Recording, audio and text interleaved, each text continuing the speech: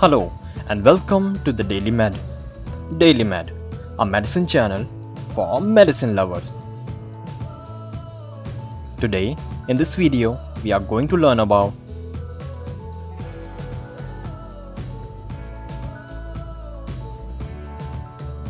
how to calculate for the expected date of delivery, confinement in a pregnancy.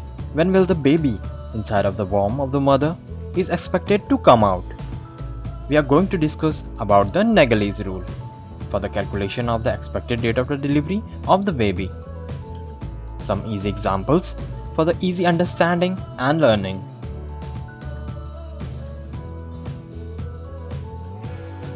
We should first know that the normal pregnancy duration is 280 days or 40 weeks.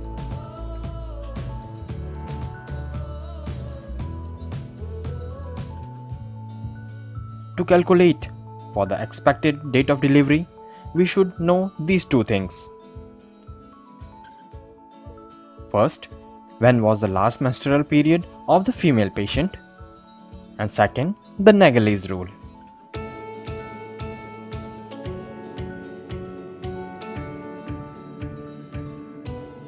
The estimated due date is the date when the spontaneous onset of labor is expected to occur in a pregnant.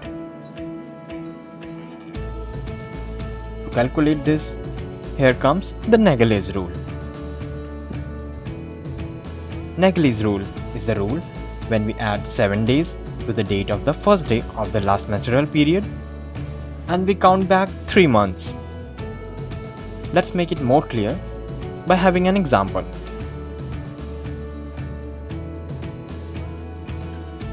Suppose last menstrual period of the patient is May 1, 2020.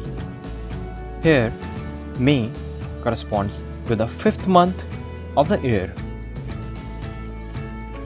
while 1 corresponds to the day in a month. Here, we will add 7 to the day of that particular month and we will subtract 3 from the month.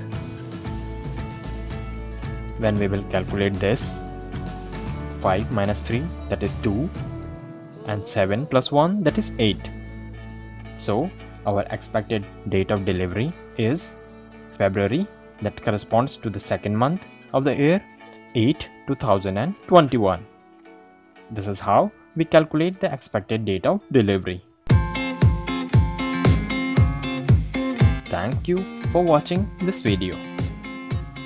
Like, comment and share this video if you gain something. Also, if you want to gain more knowledge about medicine, please subscribe to Daily Med for updates and hit the bell icon. Don't forget to follow Daily Med on Facebook. Thanks for watching Daily Med.